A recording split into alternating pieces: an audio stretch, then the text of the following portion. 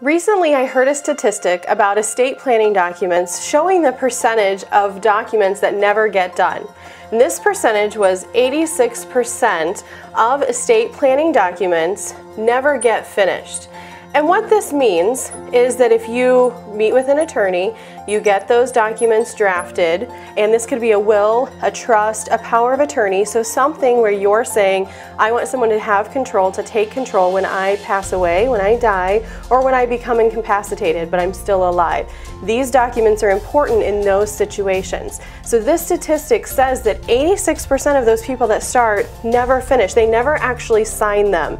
And so that is really what puts these in force. You can have them beautifully drafted and created, and they look nice and they say what you want, but if you never sign them, then they actually aren't in force.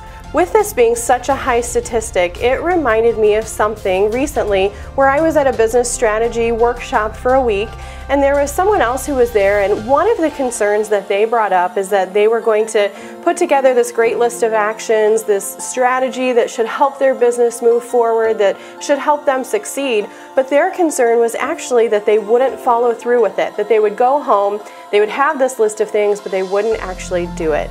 And so I really think that this is something that can become common. We start out, we mean well, we want to change or we want to accomplish something, but we never do.